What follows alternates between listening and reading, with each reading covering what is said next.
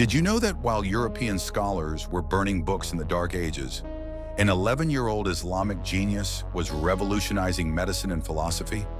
Ibn Sina, known as Avicenna, had completely memorized the entire Quran by age 10.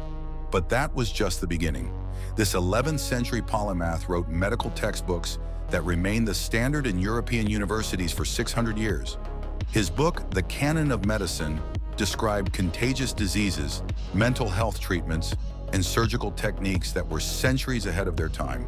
He brilliantly combined Aristotelian logic with Islamic theology, creating the foundation for both Eastern and Western rational thought.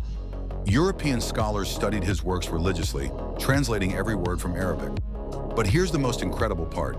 His philosophical writings on the immortality of the soul deeply influenced Thomas Aquinas and became core Christian doctrine. A Muslim philosopher's ideas became central to Christianity. His wisdom transcended all religious boundaries, proving that truth belongs to no single faith.